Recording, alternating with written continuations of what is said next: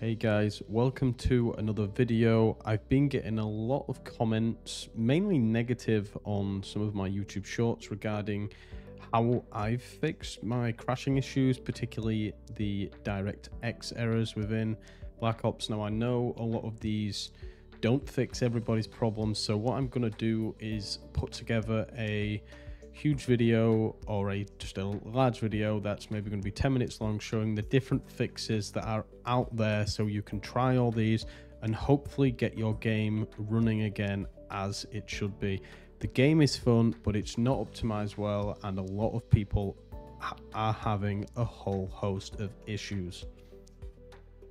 So the first thing we're actually going to do is change the settings in Black Ops itself. The game is optimized really poorly when it comes to VRAM, so a lot of people, particularly when I've looked on Reddit and the Steam community forums, have reported having crashes because their VRAM is set too high. So all their textures are set on high and they're refusing to play the game in anything lower because they've got high-end systems, which is really understandable. But the truth being, it's, in my opinion, it's better to play the game than to not bother at all. So what we're going to do now is we're going to go through the settings that I've got, and I'm going to show you what you really should be using and what I've changed mine to and prevented crashes, and other people have reported this. So the main one is to change the VRAM scale to 60 and to change your texture resolution to medium or lower, and set everything else to low. So I will just scroll down so you can pause the video here. You can look at all my settings. You can see what I'm running. So these are my settings at the moment, and in display as well. I'll just show you that. It's not really particularly important, but yeah, if you copy off these settings, set your VRAM to 60, and that's all you're going to need to do in game. So now save these settings, close down the game, and let's do some stuff outside of the game to your main computer. So guys, when we have made it back to the desktop, we're going to do some tweaks within the actual Call of Duty folder. So while we're here, the first thing we're going to do, and I'm not sure if this is a placebo effect, because I believe all the latest Call of Duties have to run in DirectX 12, and most graphic cards, do support DirectX 12 unless you've got a really old one. So what you're going to do is you're going to come to Game Settings, and in this box you're going to type -D3D11. Now this will force the game apparently to run in DirectX 11. I've not got mine here, but this is something that I did try, so I recommend you to do that as well. And then what I would do, I would go into Show and Explorer, go into Retail, and if you've got a folder called MP24, you can delete that and then come out and then scan and repair or verify the integrity, whether you're playing this through Xbox Pass, Battle.net, and Steam. However, do be aware that a lot of the issues do seem to come from Battle.net, and you will hear people saying, oh, it's AMD related, it's Nvidia related. It seems to be mainly related to, from doing all my research, to a VRAM error or some sort of memory leak within the game. So some people, or if you're like me, I got 3 crashes within 20 minutes, 4 or 5 times within 2 hours. Now I play the game 3 or 4 hours in one go, and I have not crashed. I think I've had 2 crashes in the past 7 days, and they both weren't DirectX. So the next thing we're going to do is, if we minimize this, so the next thing you're going to do, guys, is type in run cmd. You want to run it as an admin, so right click this and click run as administrator, and then what you're going to do is type sfc/scan now. Now this is going to check all the files on your system and check to see if there are any errors, any corrupted files. So do that and then restart your computer. It will take a few minutes to run through. So the next thing that I would recommend doing is checking your, so if you type / no, go to start run, advanced options, click on where it says performance here under the advanced tab, click on settings, then click advanced, and then click change. Now what you want to do, depending on how many sticks of RAM you have, so let's say you have 16 gigabytes of RAM, 32 gigabytes of RAM, you're going to put half of your initial gigabytes of RAM in the initial size and the maximum amount here. So you can see here minimum allowed, recommended, so work it out how much you've got. So 16 gigabytes of RAM would be there, then 32, but this bottom figure is always how much RAM you have, and put it on the drive where Call of Duty is run. Now the reason that I do this is because it's a resource hog.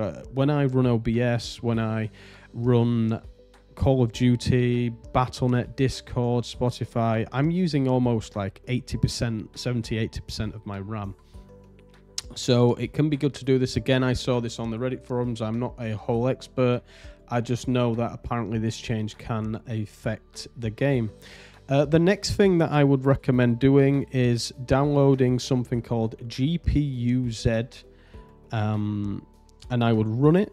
Now this, I've got a lot of hate for this particular thing, but what you need to do is you need to look at the default clock speed, and you need to then bring the clock down on whether you've got an NVIDIA card, an AMD card. You can use various other pieces of software to then set the clock speed of your graphics card. Now, let me just explain a little bit about this. Now, the reason this potentially fixes it is if the drivers that you're running on your graphic card are creating some kind of turmoil within Call of Duty, and despite everything being okay on your graphic card end, for some reason Call of Duty isn't optimized the best for any overclocking or anything, and it then causes the DirectX error. Now anything related to DirectX tends to be hardware, so that's why changing this back to its default clock and then slowly lowering it up by maybe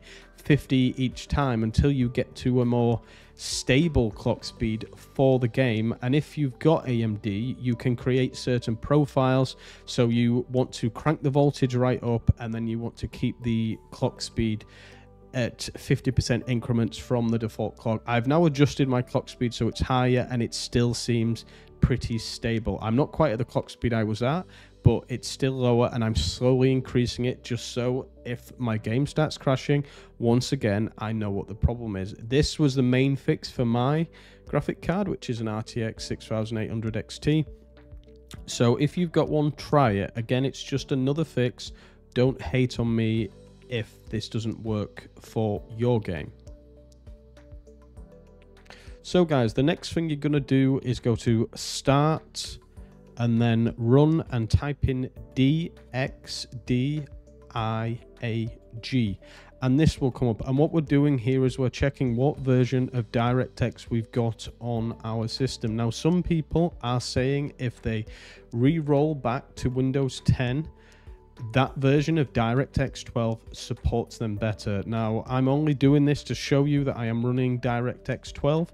If for whatever reason there is nothing here, then what I would recommend you do is go into Windows Updates and check for updates and click on the button check for updates, and if it has any updates or you've got something turned off, then update your system and then restart.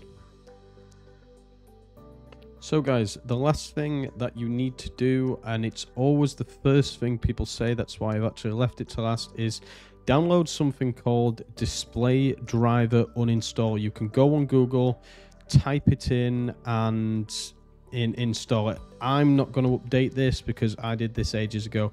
It's really easy to run. What I would recommend is running this in safe mode.